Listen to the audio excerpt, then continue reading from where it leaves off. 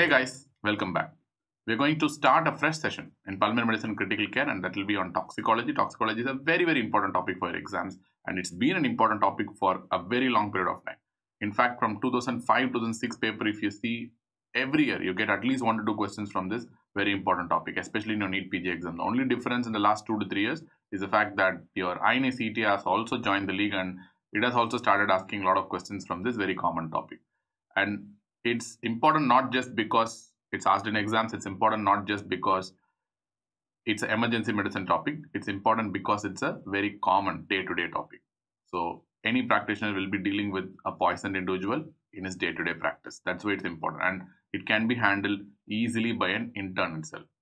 And we're going to split the section into two. In the first section, we'll be discussing on various important toxidromes and how to handle a poison patient in the emergency at a basic level.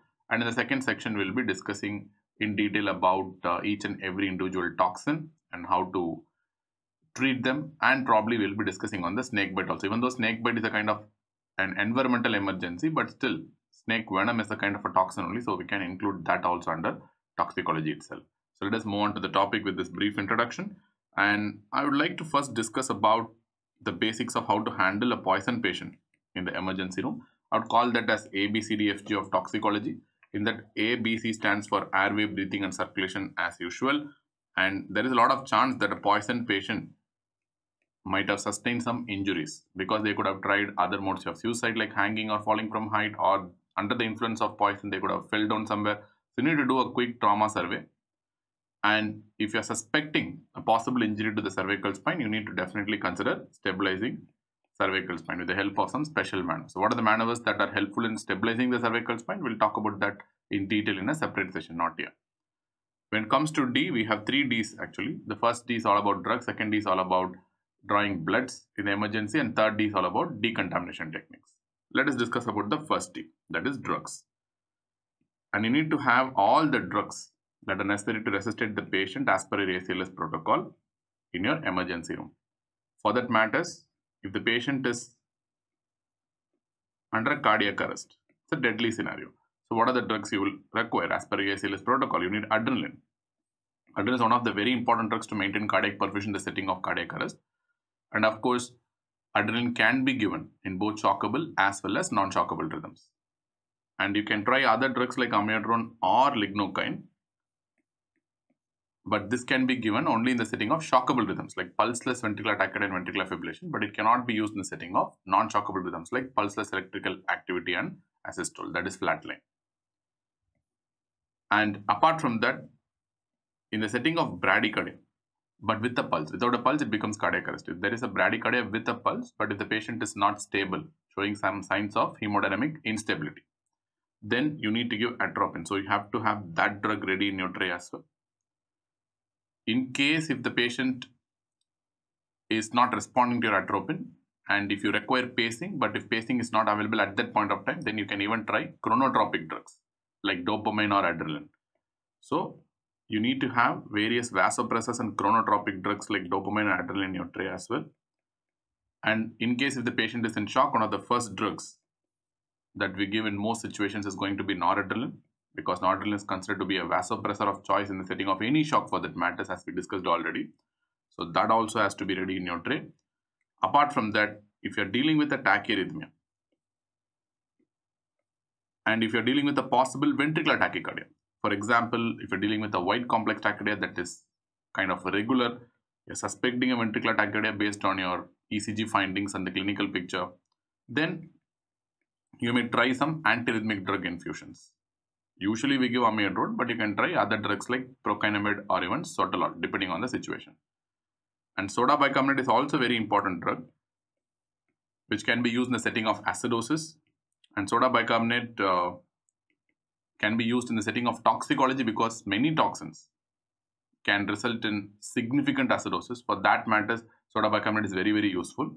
And apart from that, in certain specific scenarios like tricyclic antidepressant induced white QRS or ventricular tachyarrhythmia, the next immediate treatment will be soda bicarbonate only. We'll talk about that in detail in a separate session, not here. And apart from that, if you are thinking about a supraventricular tachycardia, a SVT, It's quite rare in the setting of toxicology, but if you're dealing with a patient with SVT, then you might need adenosine, beta blockers, calcium channel blockers, and many other drugs in that regard. But even though we have plenty of drugs that are essential to resuscitate the individual, I would say the very basic requirement will be at least adrenaline, amiodarone, atropine, noradrenaline, dopamine, and soda bicarbonate. So this is the very basic requirement, and these drugs should be always available in your emergency room. And apart from that, you can even consider the usage of your universal antidotes. So what are the universal antidotes? It can be remembered by the mnemonic DON'T. So the DON'T drugs again should always be available in your emergency. So what are the drugs that come under this DON'T? First is dextrose. Of course, in the setting of hypoglycemia, you need dextrose. You can consider the usage of oxygen in the setting of hypoxemia and tissue hypoxia.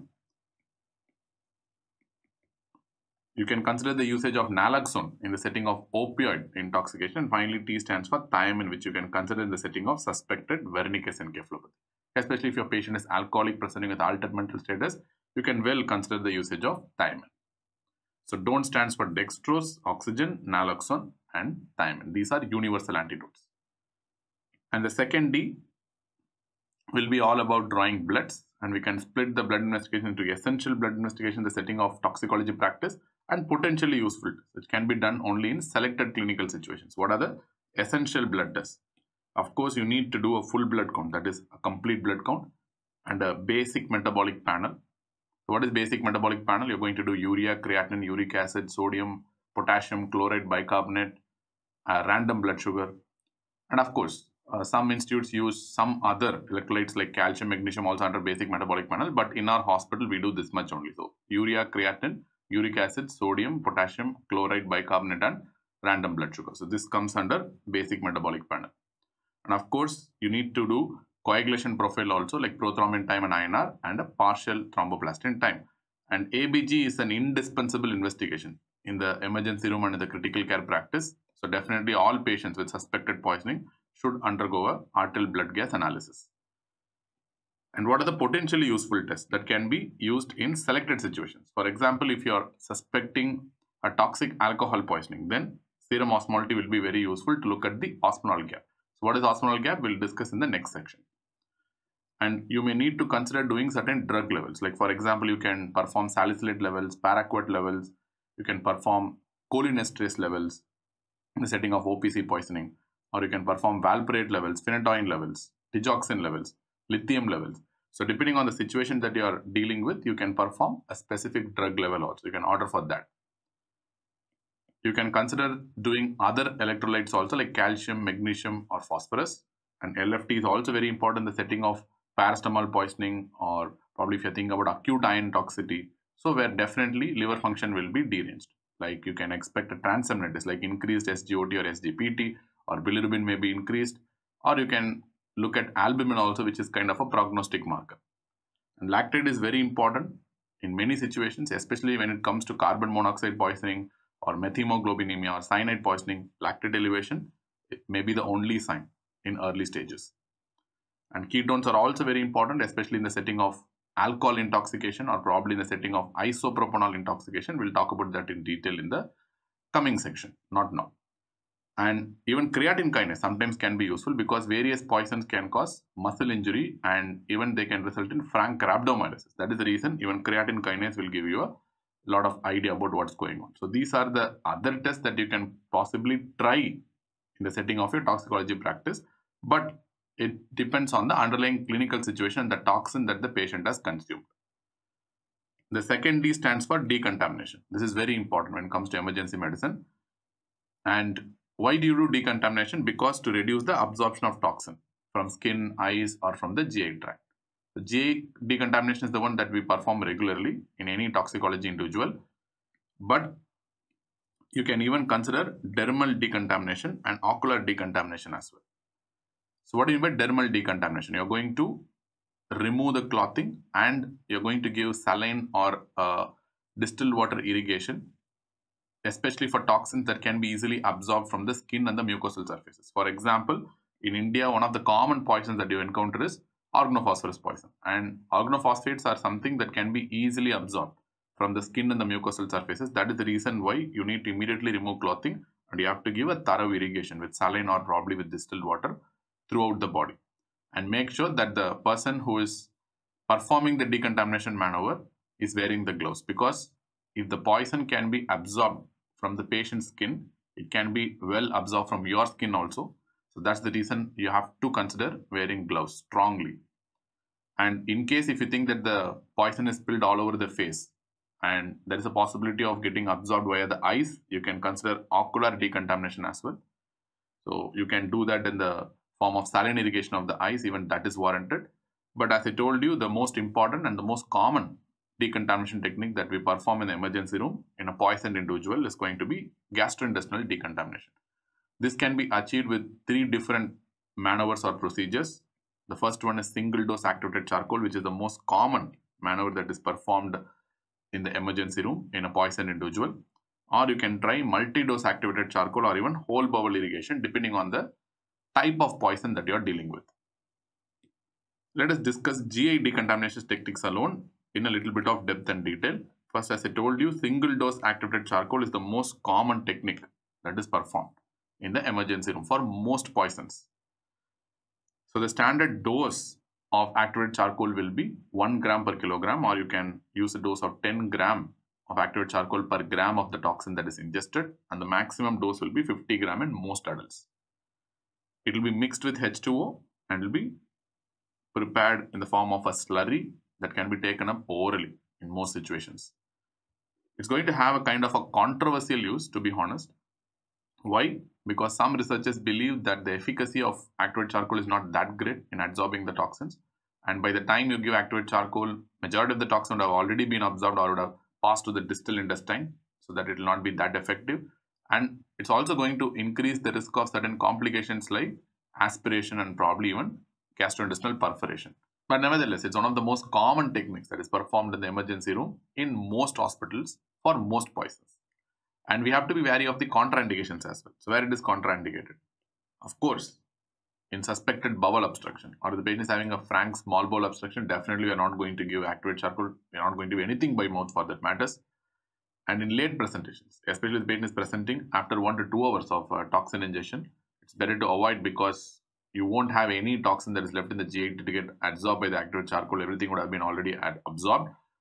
And giving activated charcoal in this situation is only going to increase the risk of complications without much benefit. That's why it's better to avoid.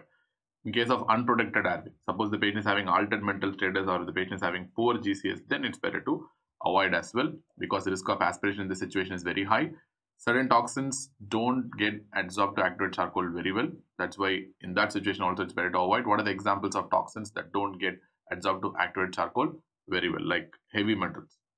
Best example will be acute ion poisoning, inorganic ions. Best example will be lithium poisoning, corrosive poisoning, like acid or alkali poisoning, hydrocarbon poisoning, like kerosene, petrol, alcohols, especially toxic alcohols, like methanol, ethylene glycol, isopropanol, essential oils, boric acid.